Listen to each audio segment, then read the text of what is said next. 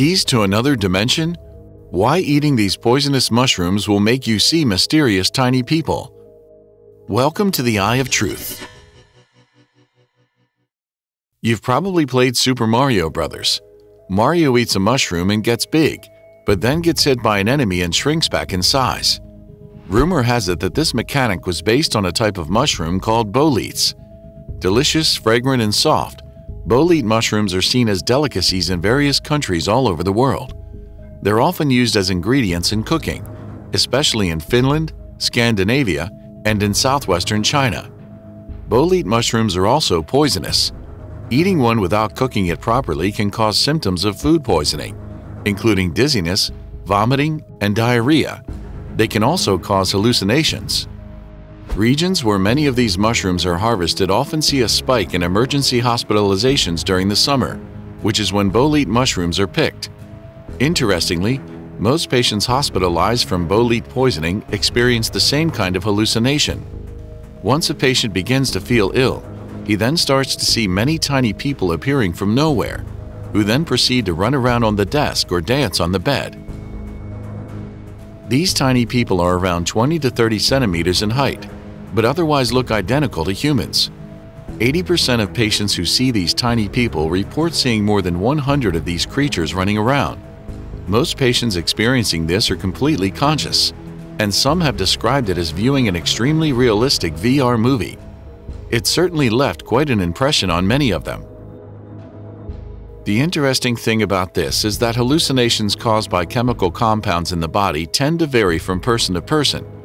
That's not the case with bolete poisoning, as most patients experience the same hallucination of seeing tiny people. One theory is that these tiny people are actually life forms from another dimension, and that bolete poisoning allows you to see them. Of course, scientists also continue to research this phenomenon. In this video, I'll be covering these curious hallucinations, including the latest scientific research on the phenomenon. I'll also look into why these mysterious tiny people almost always appear during these hallucinations. When you stop and think about it, mushrooms are kind of weird. Unlike plants, they don't take in water and carbon dioxide and grow in sunlight. Unlike animals, they don't grow by eating and digesting plants and animals. Mushrooms inhabit dead plants and animals, and they survive by secreting digestive fluids onto their hosts in order to break them down into the nutrition they need. Mushrooms are therefore neither plants nor animals, but belong to the fungus kingdom. Most mushrooms are poisonous and must be prepared properly prior to eating. Although boletes are poisonous, they can be safely eaten as long as they're heated properly and are a legitimate cooking ingredient in most regions. However, they can cause food poisoning if not prepared properly or eaten raw, which can cause hallucinations. These hallucinations are caused by a chemical compound called psilocybin. When this compound enters the body, it's broken down by hydrolysis into psilocin. Psilocin has a structure similar to serotonin, which is a neurotransmitter found in the human brain. Because of its similar structure, psilocin can bond with serotonin receptors, which are supposed to bond only with serotonin.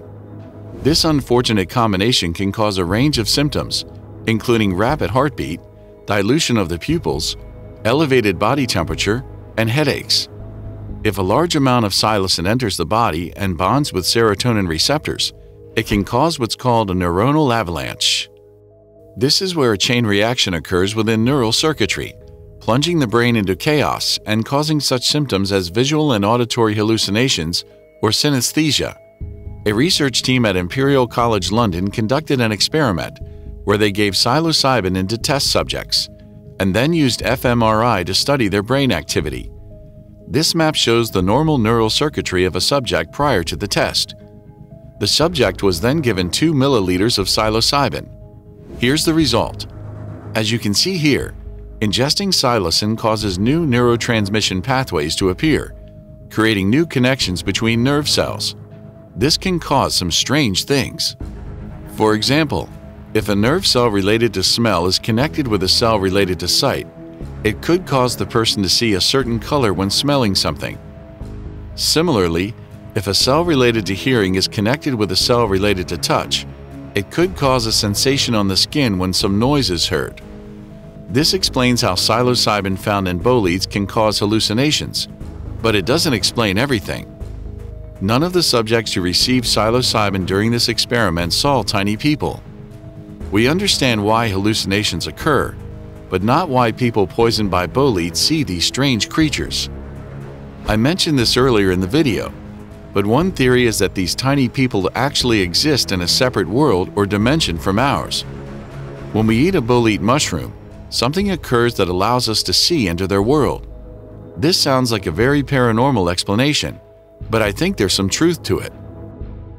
First of all, our so-called real world is not objective reality. We perceive the world around us using our five senses of sight, hearing, touch, taste, and smell. Unfortunately, our five senses don't function very well as detectors. We rely mostly on our senses of hearing, sight, and touch. Our sense of hearing is greatly affected by the medium used to transmit sound. Our eardrums hear sound by sensing vibrations in the air. That means that our sense of hearing is useless if there's no transmission medium, such as in the emptiness of outer space. Even on Earth, where the medium of air is present, our ears can perceive only a limited range of sounds, from 20 Hz to 20,000 Hz. This is less than 1/7 the range of a dolphin. There's a lot we aren't hearing. We rely mostly on our sense of sight. We're able to see because our eyes can detect electromagnetic waves. We refer to the waves that our eyes can see as visible light, and the visible wavelength range is from 0.36 micrometers to 0.83 micrometers. To give you an idea of how narrow this range is, a gamma ray can have a wavelength anywhere from 10 to the 11 meters up to 100,000 kilometers. Our limited range of vision is like looking at the world through the eye of a needle. Some animals can see a wider range of electromagnetic waves than we can. The world must look very different indeed to them. We often tell others to see for yourself to confirm whether something is true. But the truth is that the world we see is only a tiny part of the big picture. What about our sense of touch? We're able to touch and hold things thanks to what's called electromagnetic interaction.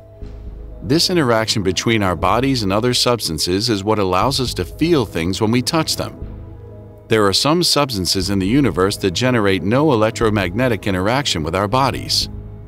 They're actually far more common than substances that do interact in this way. We call these substances dark matter and dark energy. Let's go back to sight for a moment. Imagine that you're using a device capable of sensing electromagnetic waves of all wavelengths in order to view the world. You'd still only be able to see substances making up less than 5% of the mass of the universe. The other 95% is filled with mysterious and unidentified substances we call dark matter and dark energy. I mentioned these substances in a previous video. They don't produce, reflect, or absorb light, and they also don't generate electromagnetic interaction. In other words, our five senses are completely incapable of perceiving these substances. We can't see them, and we wouldn't even feel them if they touched our bodies. In fact, several tons of dark matter may be passing through your body right now as you watch this video. What's even scarier is that 95% of the universe consists of these substances we're incapable of sensing. It seems strange to refer to this as dark matter since it makes up such a large portion of the universe. I think we should instead be using dark to refer to the 5% of the universe we can see. The unseen world of dark matter accounts for much of the mass of the universe, and it seems possible that there might be living things made of this matter. In other words, the so-called real world that we perceive is merely that tiny part of the whole that we're capable of sensing with our five limited senses. Imagine someone with no senses at all. For him, the lights, sounds, smells, rain, snow, wind, and other things we know to be true simply wouldn't exist. Another way of looking at it is that there are many things in the world that we're incapable of perceiving. How about those tiny people seen in bolete-induced hallucinations? It's certainly possible that they actually exist, but that we just can't see them. Stimulating our neural circuitry may allow us to perceive information we normally can't sense, and to see things we normally can't see. If you're ever dining out and see boletes on the menu, then by all means give them a try. Just make sure they're being served at a trustworthy restaurant, and that they've been cooked properly. Thank you for watching.